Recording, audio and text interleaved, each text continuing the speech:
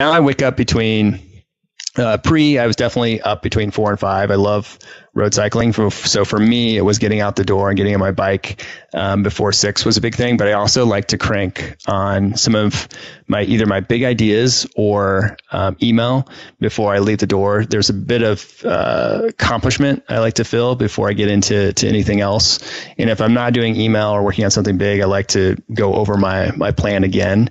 I know some people might sound as if it's crazy, but for me, it's just like that's where I'm best is in the morning. And so I like to crank on the hard stuff I need to think about, because come 4 or 5, I'm like crashing. And so I know I have to get up and do it, or I'm just not going to be as effective during the day. And then I'm going to have that 5 to 7 to 8 guilt that I didn't get enough done.